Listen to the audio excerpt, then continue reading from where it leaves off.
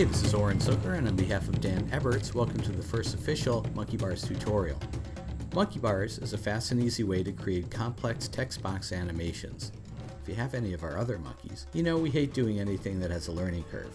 So most of these controls are pretty self-explanatory, and my suggestion is just to download the free trial version and play with it. It's very easy to figure out.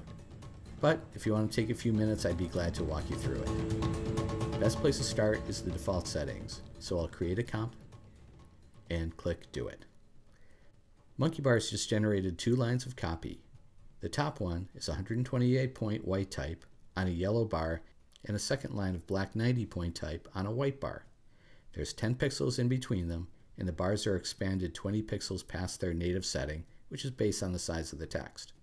It's laid out flush left on the lower left corner of the screen, and as far as animation goes, it's transitioning in, set on the fastest speed, with a medium ease, and both text and boxes are starting at a random position, and there's a slight delay between the animating elements. If we click on a layer, it'll open up a pre-comp and we can unshy the layers. There's 4 basic components to each line of text. When you click Do It, a text layer and a solid box are created.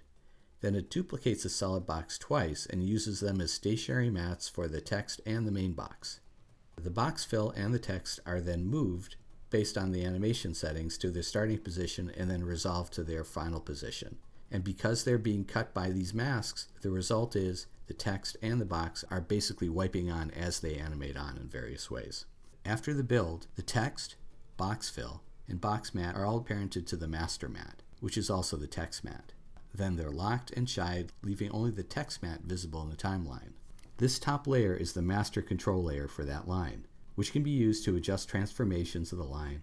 But because the layer isn't visible, you can't just click on it in the comp window. You have to select it in the timeline if you want to change the position, size, rotation, or anchor point. If you want to tweak the position of the whole build, it can be done here in the final comp. Lastly, in the project window, you'll see that we've created a MonkeyBars folder to keep things clean. All the pre-builds will be placed in there. There's 5 basic sections. We'll start with the text in the box section. The main thing I want to point out is that these sections each have 2 settings. The top one in each section is the main setting and is automatically assigned to the text you set in the text box. Each section also has an alternate setting, and using a few key commands you can assign lines, or in some cases words, an alternate color, size, or box. You can find these key commands either by hovering over the alternate settings or by clicking the star button at the top of the UI. You'll also find some more information and samples in the info box. Let's go through them. The tilde symbol means everything in that line will be alternate everything. A caret symbol assigns that line an alternate text size. Next up is the square brackets. Everything in between the brackets is the alternate text color. This is really useful if you want to highlight a word or two in a line. Lastly, there's the pipe key. This means that the box in this line will be assigned the alternate box color. Any of these keys can be used independently or in combination, but the square brackets are the only ones that can appear anywhere in a line. The rest have to be at the beginning of the line. Layout is pretty straightforward. The only thing you have to know is that if you choose one of the lower positions, it'll use the bottom of the lowest box to align to title safe, and it will use the top of the uppermost box for one of the upper positions.